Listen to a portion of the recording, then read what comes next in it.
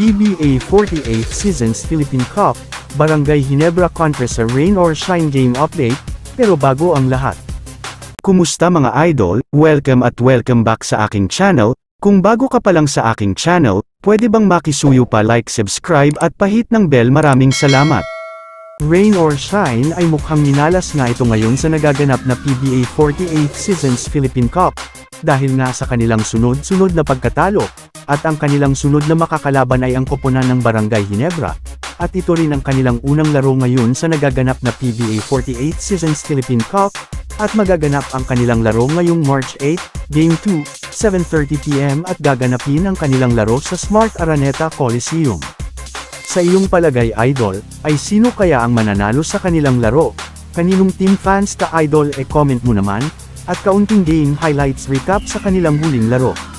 Wow, going under the defense! Whoa, what a study! The Bishop nice. Karakot to Summers, he'll try again! An easy rebound, averaging 9 a game. Eto Up na. ahead. Oh yes! Wow. 82. May bumiyahe rin si David doon. Makilala niyo si David dito sa mga lugar na yun. There's a three!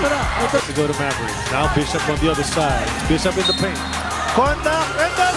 So it's been about 3 minutes, maybe 3.5. Finally broken. Santos Adillan, his drive to the hole. Eto na si Stan.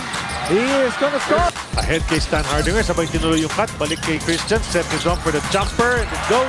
We're looking for the open guy executing at the outside shot. Yo, pumasok ko. Talking about the great passing. We're looking at another assist. Yeah. Rainer Shine's thinking about how to put some points on the board.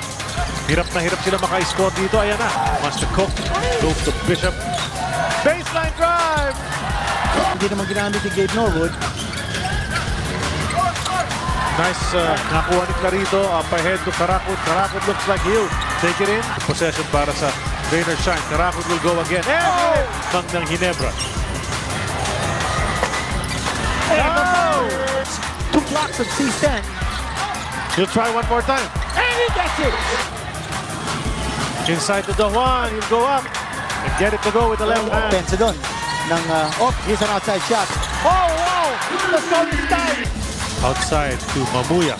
He'll take a 3. Oh, yes! Here in the 4th period. Tipped away, but Japet gets it back. 3:45 to go. Anong sasagot ng Rainer Shine? Ang layo ng tres ni Karakot. Ulit 2 minuto na. Pasa na naman sa loob. Hindi pumasok. Japet, follow up.